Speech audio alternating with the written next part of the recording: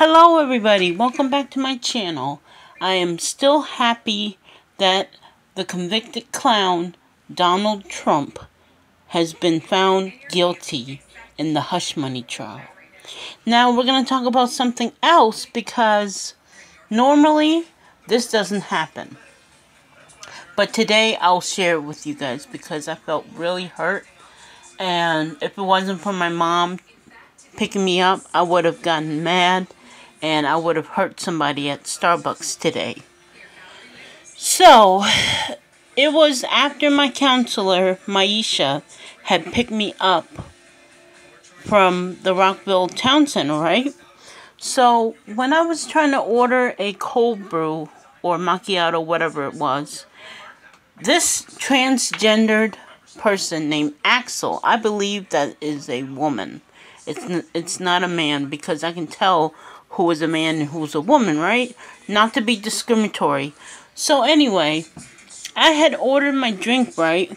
I asked for help in terms of swiping the card because I had a gift card. Yes, I had a gift card. And the woman or man said I couldn't ask for help. So that made me very upset. And I thought I was going to cry because I thought that Axel was being mean to me for no apparent reason, and he or she has done this before. So the best thing I did was call a counselor and then call my mother because I didn't know what to do at that point. So unfortunately, I didn't get to drink, but I did get a grande oatmeal espresso, so that was good enough, and the cheese Danish that I wanted. Will I go to that Starbucks in Wheaton again? I don't think so, after what happened, so we're not alone here. But man, I still feel upset, and I believe it's also racial discrimination. If I had been white, that fat SOB would have never said nothing to me.